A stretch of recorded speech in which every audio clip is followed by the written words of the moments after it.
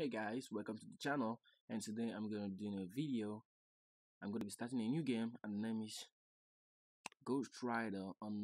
Ghost Rider. So I played this game back when I had a phone.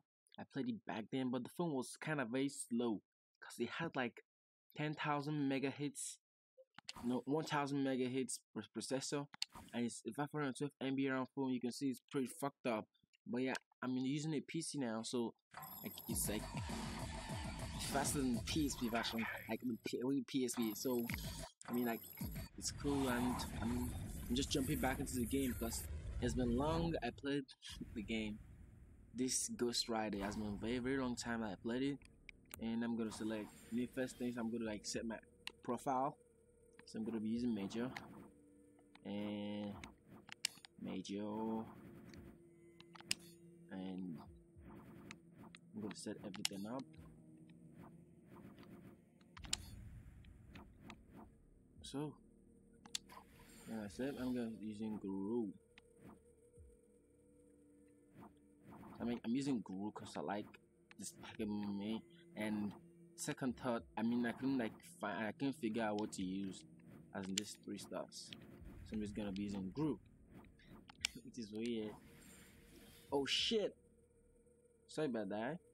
I think we just back to where we started the game. I just pressed triangle on the controller, so it's kind of went back. So and Major is O, man. It's O. Yeah, so yeah. And set. And then Guru again. Guru. Where you go? Where you? And awesome. I'm gonna replace this. I just started the game today. I've not actually done anything like serious in the game. So you can see it has a story mode. It has a challenge mode. Like if you open the story mode, you can see these are the missions in the story mode. So I'm gonna go to challenge mode, and you can see these missions in challenge mode.